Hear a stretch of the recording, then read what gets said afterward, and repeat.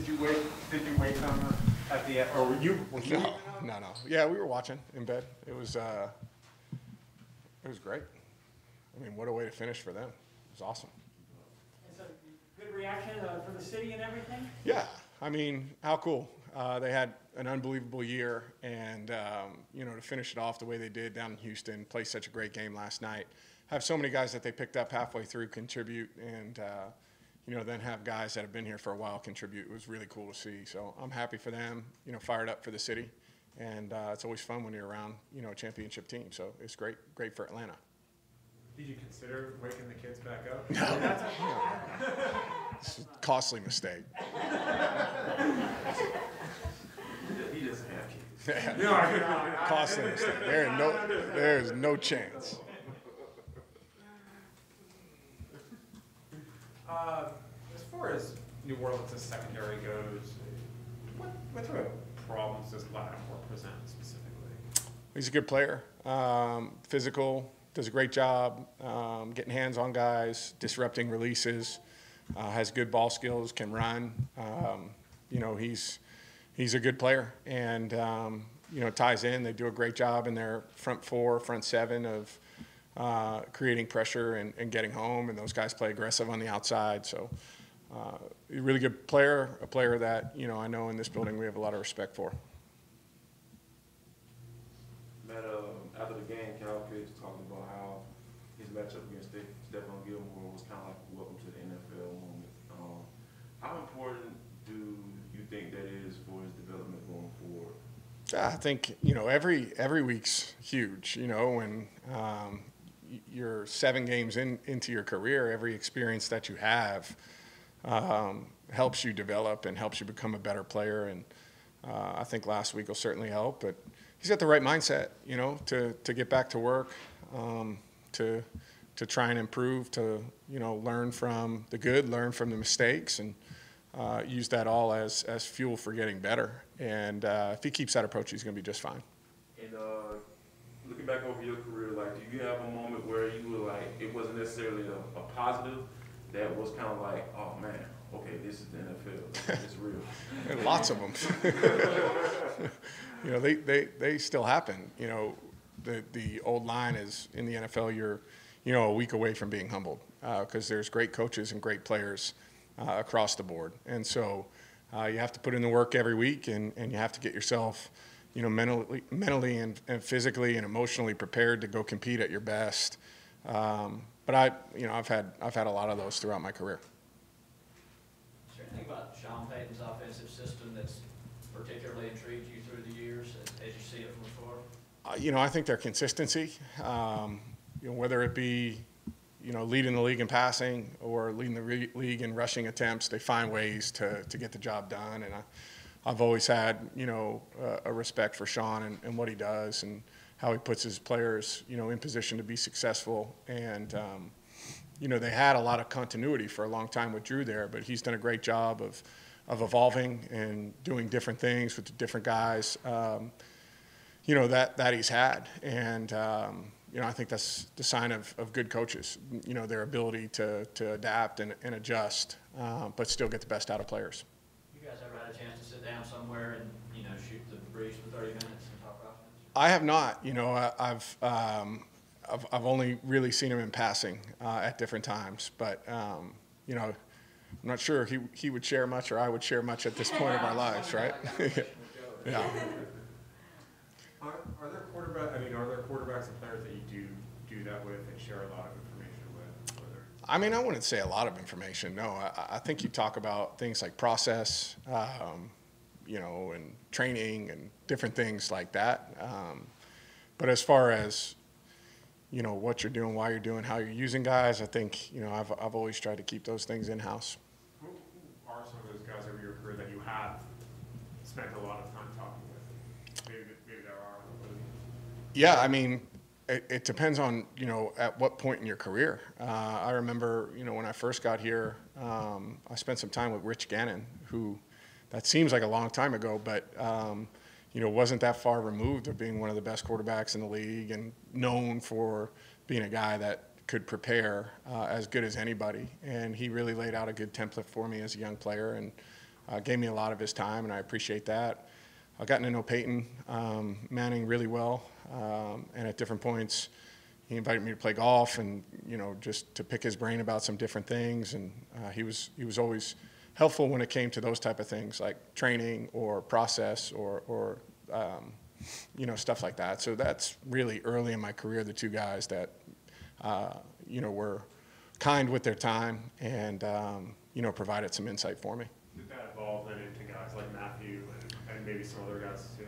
Yeah, I think, I think with the guys that, are more your age, it's more just about seeing each other as friends and, being there as a friend to support them through, different things that are going on in their life. But that's more of what it's evolved into later in my career.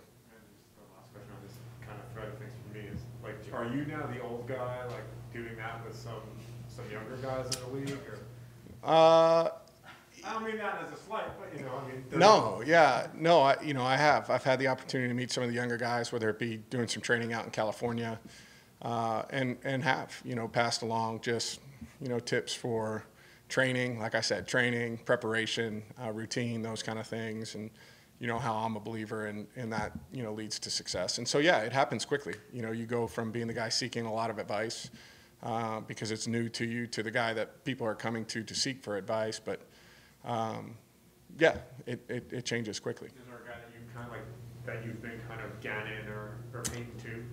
You'd have to ask them. I don't know if they've taken my advice and thrown it right in the trash or whatever they've done. But there's been a handful of guys that I've worked with, the guys at 3DQB out in Southern California, that I've gotten a chance to talk to. Can you talk about the job Tajay Sharp did last week, trying to fill that void? And you think that's going to be a different story every week as we face an indefinite period of time, without help? Yeah, I think,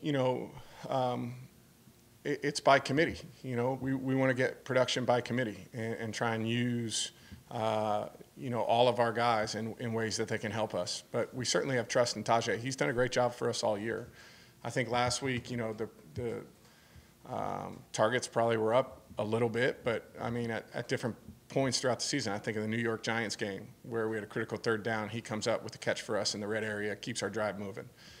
There's different points like that throughout the year that, he's building, that confidence and trust, and I thought he did a nice job for us last week, but I think it'll be by committee moving forward.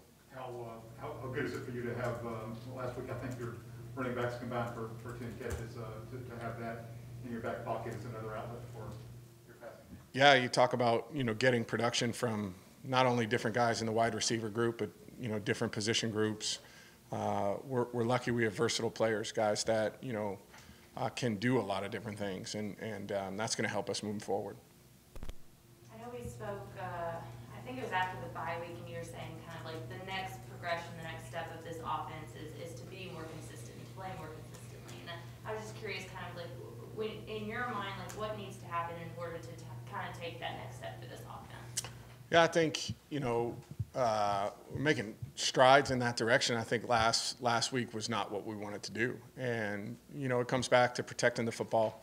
Turning the football hurts, particularly in red area where you're not getting points. And then capitalizing on opportunities. Short field at the beginning of the game to come away with 3 points is disappointing. You want to be able to go ahead and score. So I think we've got to be a little bit more opportunistic when we get our good chances, short fields. You'd like to take advantage of those, and certainly can't turn the football over. When you went back and watched, was there one area that really stuck at you, like, man, like that didn't work? Why didn't that work? Why did you miss chance X or Y from Sunday? I mean, it's it's never just one thing.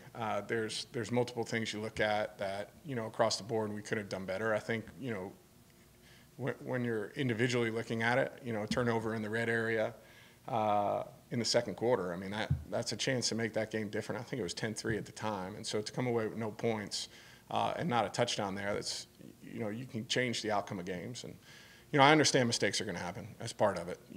We're all human and playing sports, it's not perfect. But, if we want to be the kind of football team I think we can be, we've got to capitalize, and I've got to do a better job in that area. Anything else? Trick-or-treating was good. My kids had a great time, so it's all that matters. They had a great time. Steal candy? I didn't steal any. I'm not a big sweet tooth, so Halloween's, you know, so I prefer some of the other holidays over Halloween. Were you disappointed nobody wore your jersey? Of my kids? Yeah. Yeah. I know where I rank in the pecking order. Yeah, I'm reminded of that all too often at home. This is definitely a reach, but with the Braves winning the World Series, obviously, and you know them hovering at 500 in the beginning of the season, like you guys are right now, can you draw any similarities to making that turn toward the middle of the season, where you can get on a run and maybe make a playoff push at the end? Yeah, I think there's great parallels in sports. You know, when you look around at what different teams have done, and you look specifically at the Braves, you know, it was a team that, you know, struggled to get over 500 until 3/4 of the way through the season, mid-August, and you know, started to play their best baseball towards the end, started to come together as a team and rely and count on each other.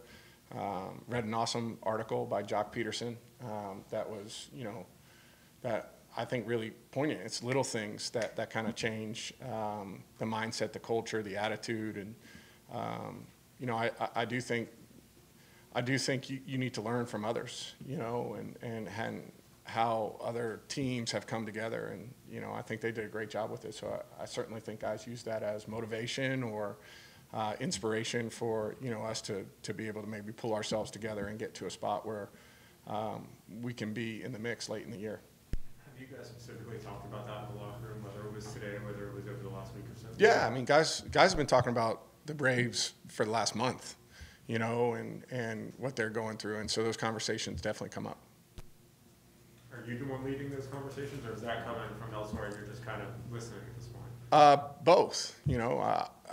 Listen, I love watching baseball, and I like, you know, talking about it with our guys. But it's not just me. I mean, it's definitely across the board. Guys were into it. I meant more the concept of. Yeah, no, I'm saying I think everybody kind of recognizes, you know, how they played and what they've gone through this year and how it parallels similar to how we've started this season.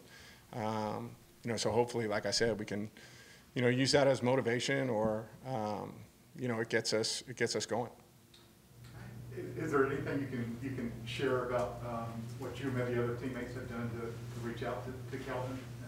I think that's personal. You know, I think the number one thing is, you know, we all love and support him, and you know, wish him the best. And you know, whenever it is that he's back here, we're going to welcome back with open arms. Thanks, everybody. Thanks, guys. Thanks, man.